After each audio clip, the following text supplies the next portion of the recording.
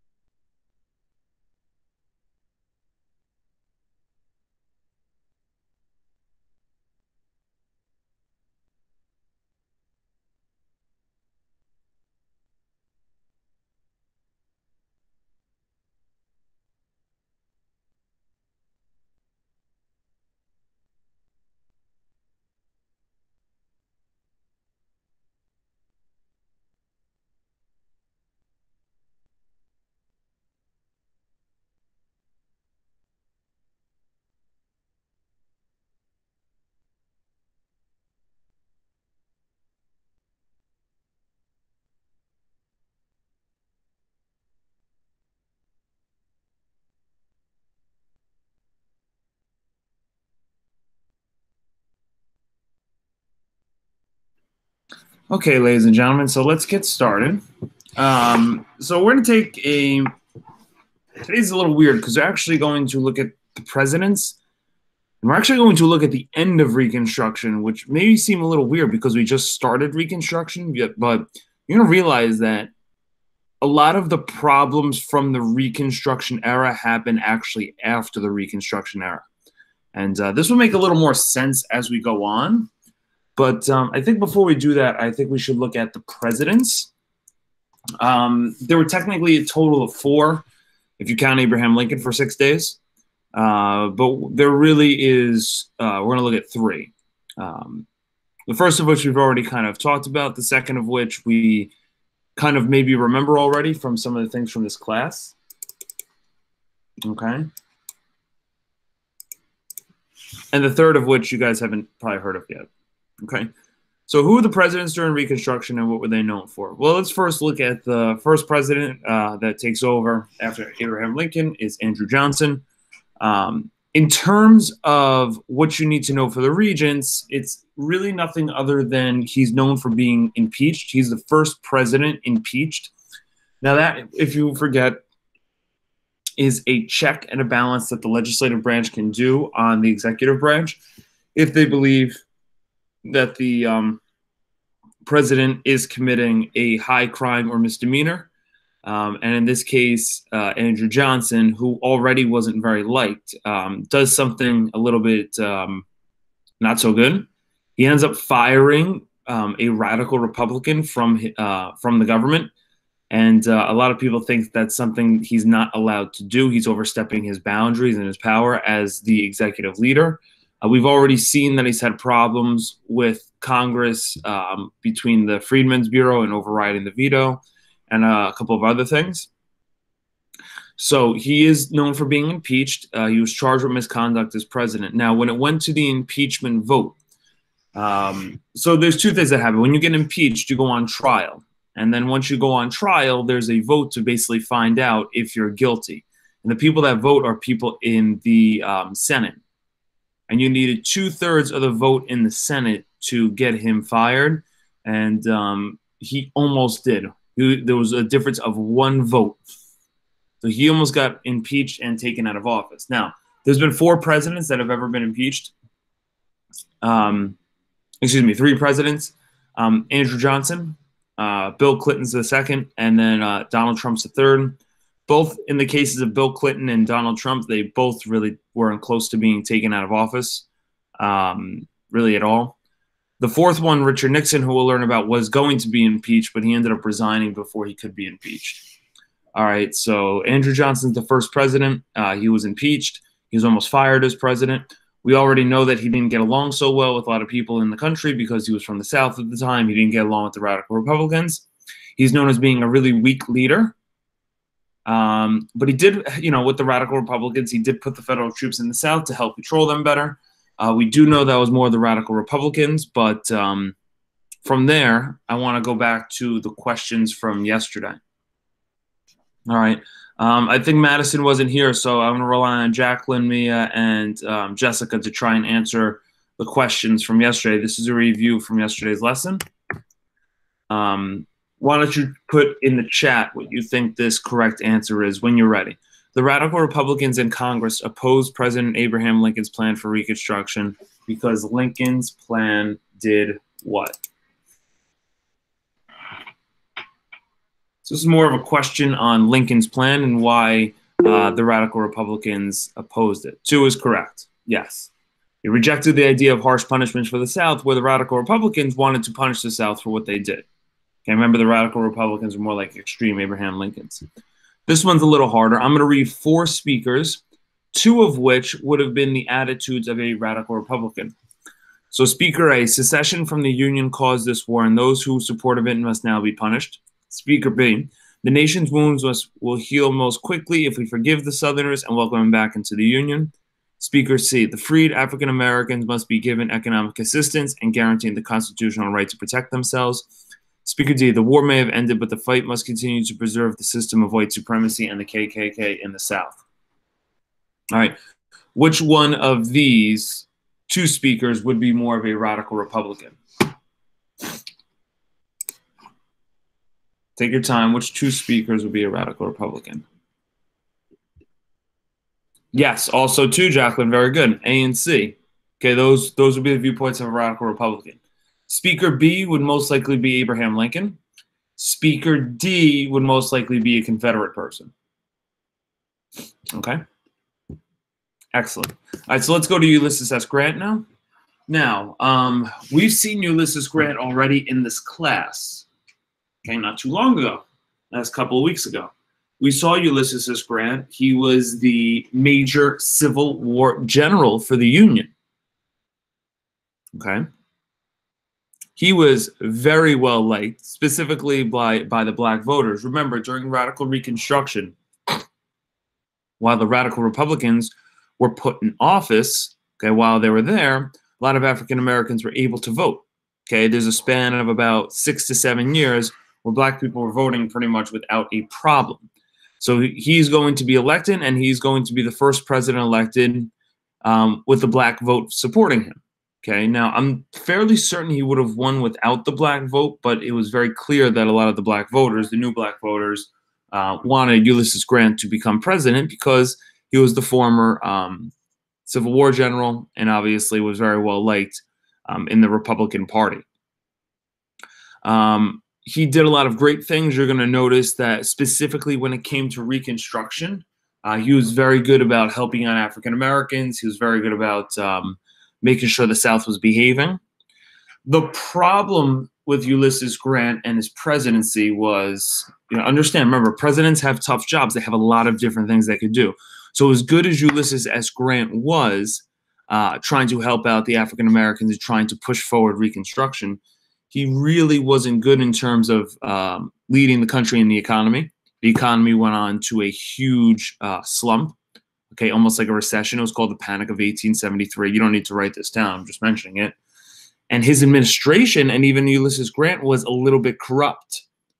So they're acting dishonestly for gain and power and money. A lot of his people in government took bribes, and Ulysses Grant had the opportunity to run for a third term, but he did not. Okay, so that sets up the very controversial but very pivotal election of 1876. Okay, we're going to look at that election of 1876. You guys have one more slide, which we're going to copy down shortly. All right.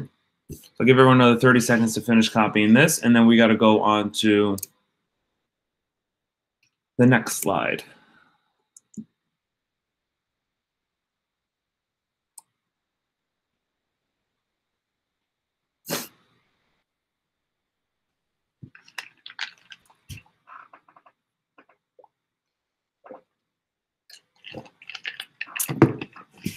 Okay, here we go. So please copy this down. I'll talk to you guys in a minute. First, look at the election of 1876. Okay, which, if you remember, it's okay if you don't. It's one of those elections that were really close where the winner of the popular vote did not win the Electoral College. 1824, 1876. So this is one of these elections. 1888, 2000, and 2016. Those are the five. Okay, so this is one of those five. Okay, where those elections happen. So we'll talk about this in a minute once you guys are done copying.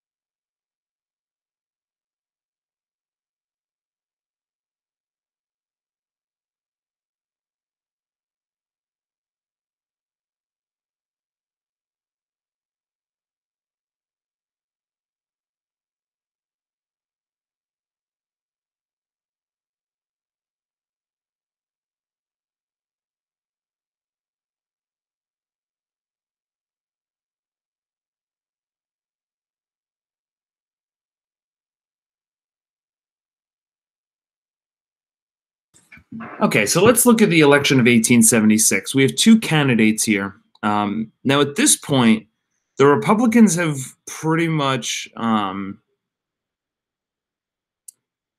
do I put this? The Republicans are going to nominate a person named Rutherford B. Hayes, and the Democrats are going to nominate a person named Samuel Tilden. I believe Samuel Tilden was the governor of New York at the time, so he was a pretty popular person. But a lot of the people from the South got behind Samuel Tilden, and many people believe that he was the best person to run the country. Okay, so you're going to have a very close election.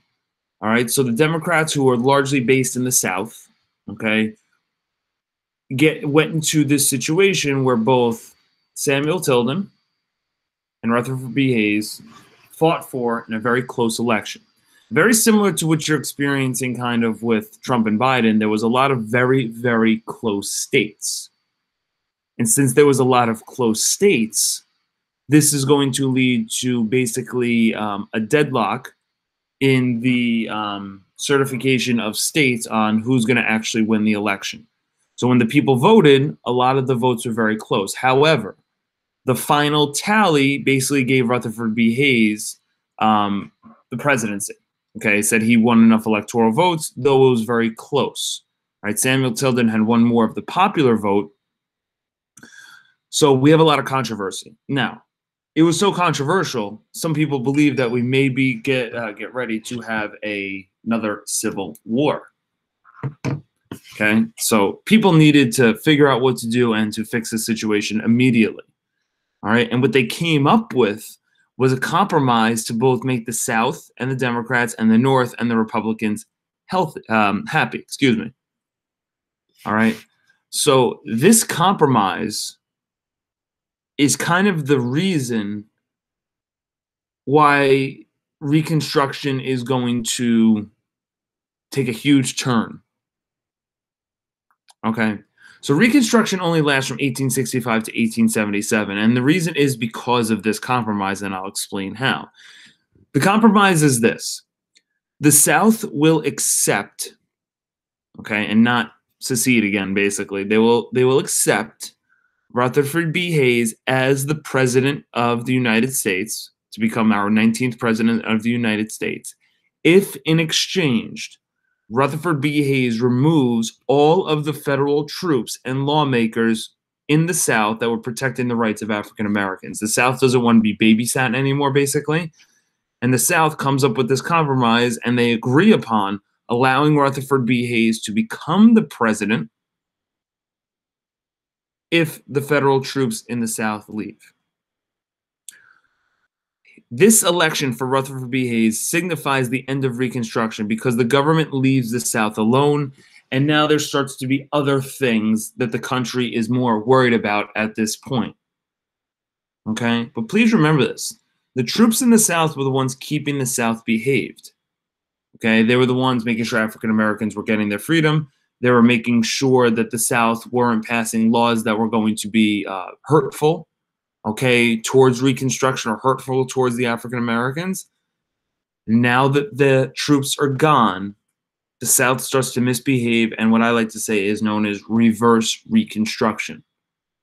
Okay, because what you'll learn on Thursday, Friday, and Monday are all the things that happen after the Southern troops leave. And this is where some of the not so good things start to happen for African Americans throughout this time. All right. So even though Reconstruction era is technically over, the effects of the Compromise of 1877 will lead to a lot of the problems that many African Americans are going to face over the next 50 to 75 years. Okay. So, you see this poster here. It says fraud of the century. Okay. Many people believe that this was a not so good moment in American history because you exchange a president, Rutherford B. Hayes, didn't really do too much. He wasn't a very great president by any means. And then in exchange, you get the South to have the federal troops. They leave the South, and this becomes a huge, huge problem. All right. So how are we going to do this? Well, the next thing we're going to do is we're going to watch Brain Pop. And the first half of the Brain Pop is going to be review. And the second half of the Brain Pop is going to be kind of like foreshadowing and some things you're going to learn on Thursday, Friday, and Monday. Okay, so some things are going to be new. There's going to be a little bit of a preview. Some things are kind of old. Okay, so we'll go through kind of each one. So let's start this video. I'll explain a couple things as the video goes on in a second.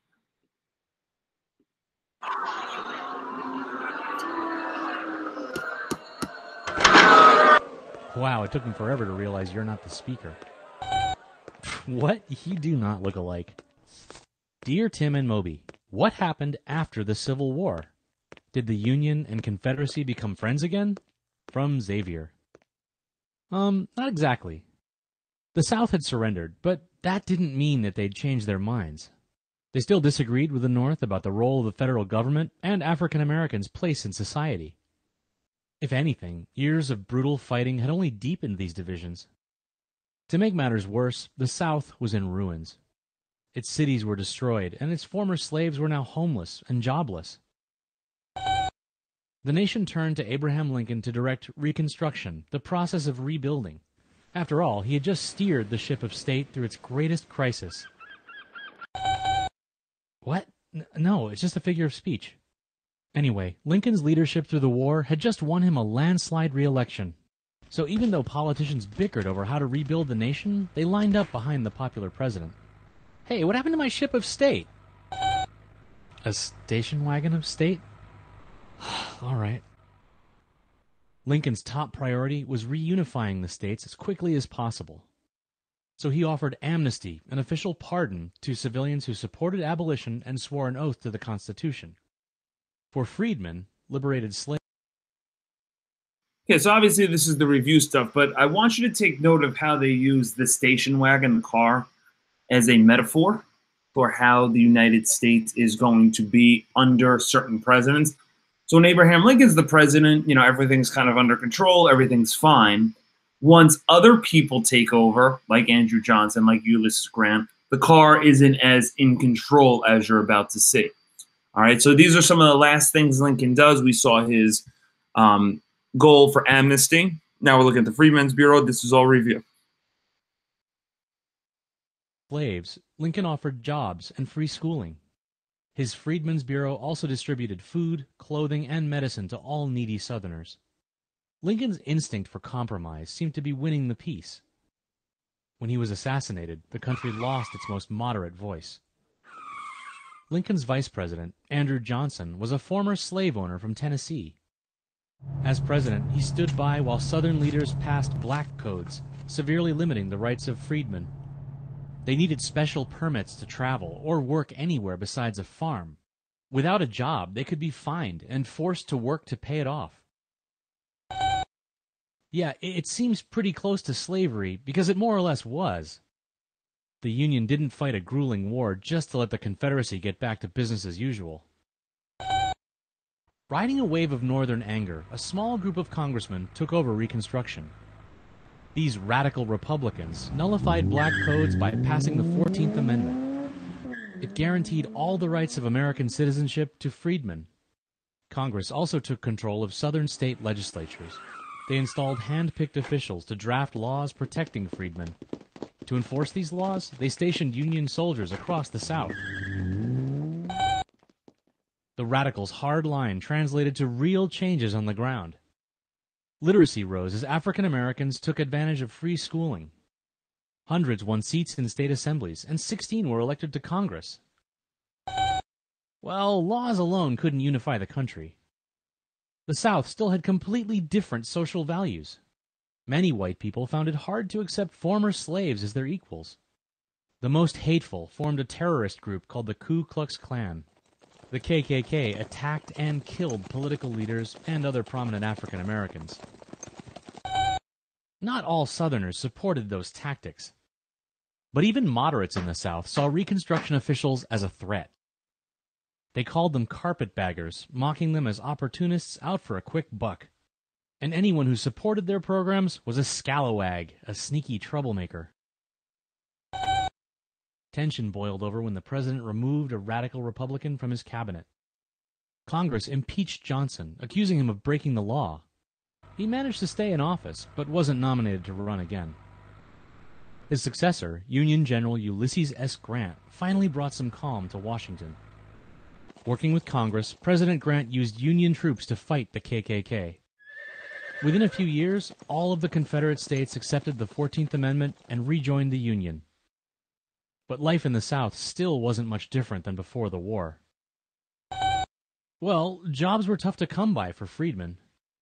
Most had to sharecrop on the same plantations they'd worked as slaves. They would borrow a piece of land, borrow the supplies to farm it, and hope the harvest would pay back the owners. They rarely grew enough to repay the loans, and many went into debt. Yeah, it was like a new form of economic slavery. Meanwhile, the nation grew weary of the Reconstruction project. An economic slump shifted attention away from the plight of poor Southerners, and Grant was plagued by scandals and accusations of corruption. Reconstruction ended abruptly with the presidential election of 1876. Voting results were too close to call in several Southern states. The rival camps settled the dispute with the Compromise of 1877. The Republican candidate, Rutherford B. Hayes, was handed the presidency. In exchange, all troops and officials were removed from the South. Within months, politicians with Confederate values returned to power in state legislatures. To cement their control, they passed laws designed to prevent African Americans from voting. Okay, so all the stuff they're going to mention here, we're going to learn over the next couple of days. But you saw once the troops leave, this is where some not so good stuff happens, okay, for African Americans specifically, okay, and this is when the radical Republicans leave. Poll taxes set a fee for voting that many freedmen couldn't afford, and literacy tests meant that only the educated were allowed to vote. These Jim Crow laws also set up separate public facilities for African Americans. No, they weren't equal in quality at all. The forced division of races, or segregation, became an accepted practice in the South. Generations of African Americans endured life under this system, even as many of them tried to change it. It took until the 1960s for these laws to finally be struck down. Even today, we're still dealing with the legacy of slavery in America. We have a ways to go, but we are slowly getting better. Thank you, Mr. Speaker. Okay, so you're seeing how, that was a review of some of the topics we learned, but you also have some new topics that we're going to kind of go through. But you'll see how the reversing Reconstruction aspect after the Compromise of 1877 are going to lead to some not so good things, specifically for African Americans. So we'll kind of look through that. There's a very good chance you're going to finish this early today.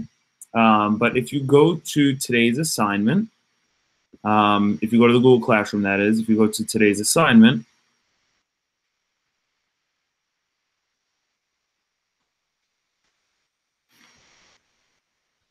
okay, you will notice a reading with 4 questions. Please do the 4 questions on a separate Google Doc and attach the Google Doc for credit for today's assignment. Or you could write them in your notebook and take a photo of it and post it here as well. Either are fine.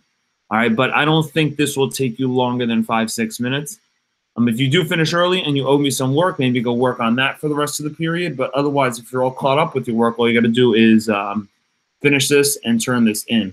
Please keep in mind, tomorrow you have your 10th and final textbook Thursday for 2020. So please make sure that is completed as well. All right? So that's it for this period. I will be here, obviously, if you need some help with the questions, but I think after the reading, it should be pretty straightforward. I don't think you have much of a problem. All right? So, yeah. Let me know if you have any questions.